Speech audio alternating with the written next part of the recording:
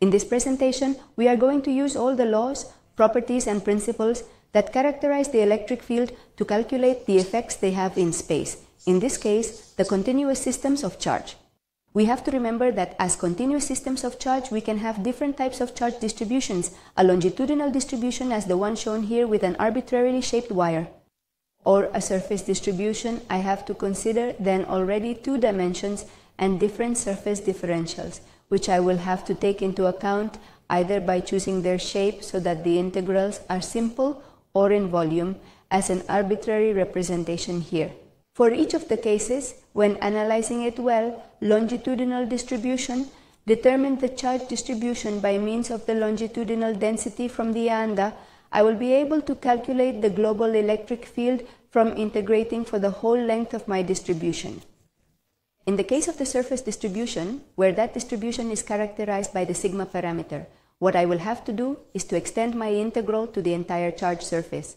And in the case of the volume, the charge volume distribution will be characterized by the volumetric charge density, and I will have to integrate then, extend it to the entire charged volume that I have in my distribution. We are going to analyze different configurations that can be presented to us and that will help me to establish the guidelines that I have to take into account to solve this type of problems.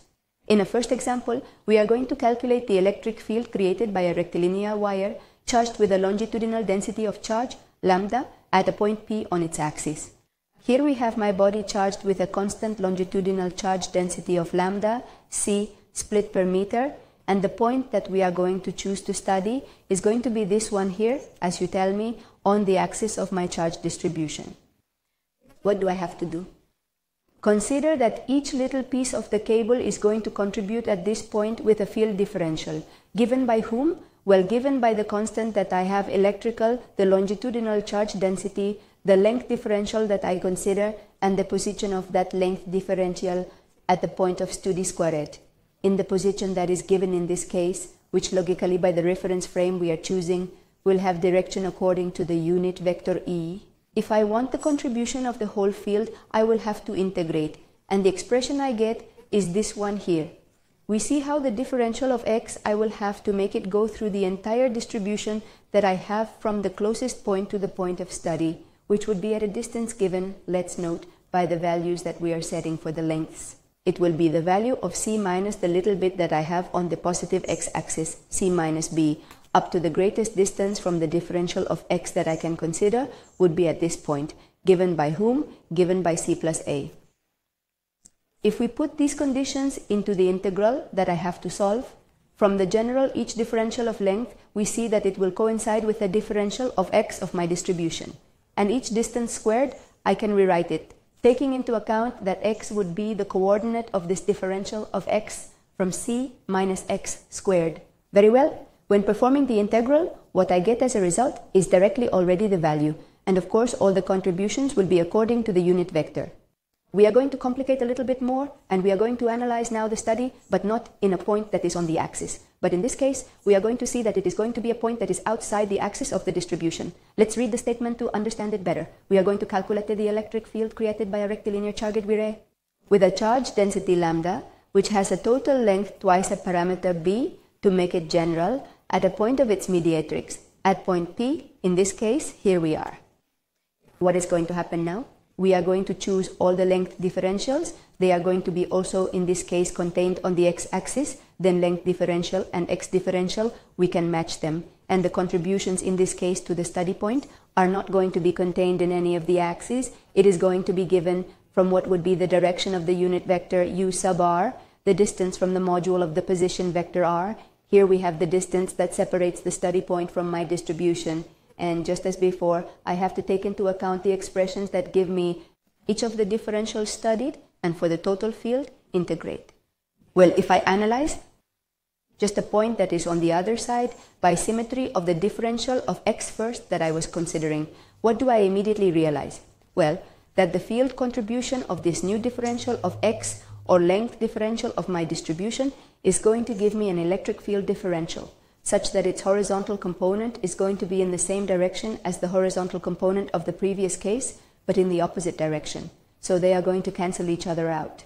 Now, the vertical components will be superimposed for the whole distribution, So in the end, what I will obtain is that at the point of study, due to the symmetry of my distribution, I will only have a field in the vertical direction, SUV field. Therefore, I will have to take into account that I can directly study these SUV components, each field differential, as the field differential but projected on the SUV axis.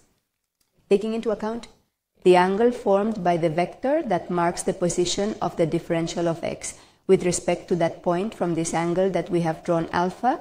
To cover all my distribution, I will have to go through the angle. I will have to vary it, varying it from the value alpha equal to alpha sub 1, maximum value, to alpha equal to minus alpha sub 1.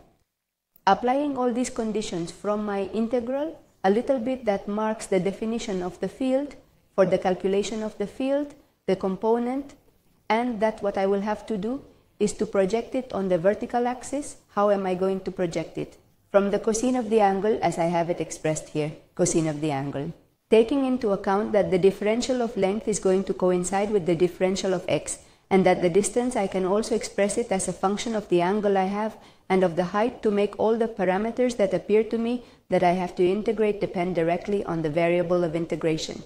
In this case x, and it happens to be alpha.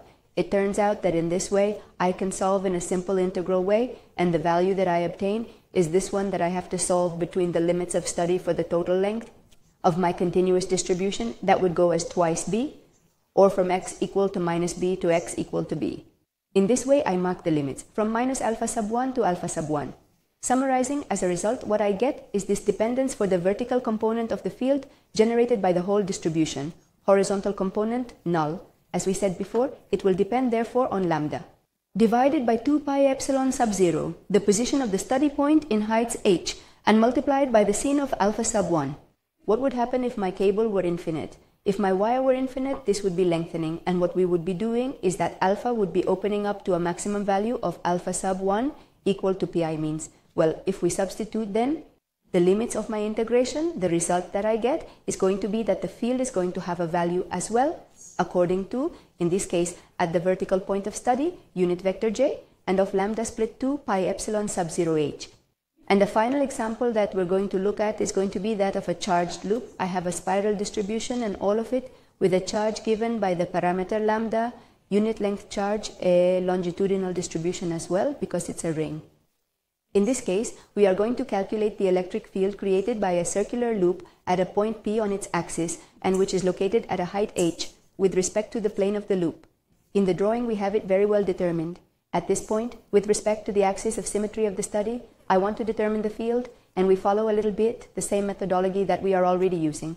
We select charge differentials from length differentials that are charged.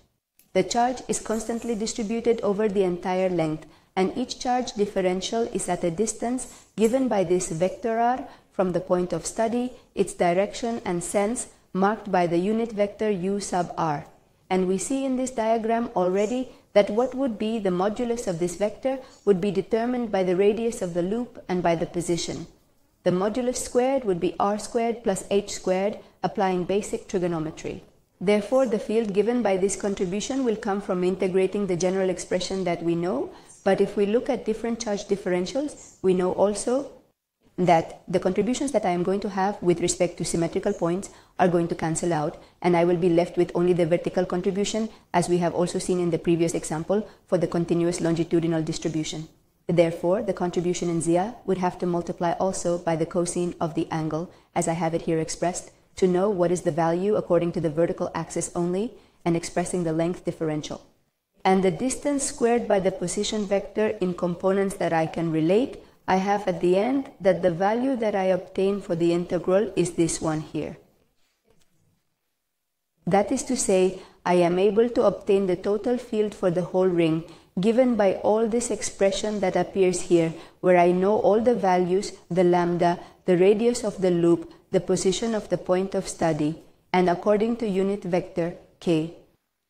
We have taken into account, therefore, the contribution of each of the charge differentials that are appearing to me, as if it were a charge, but I have charge differentials, and I have to take into account the type of distribution that I have from the longitudinal, surface or volume distributions. Thank you very much.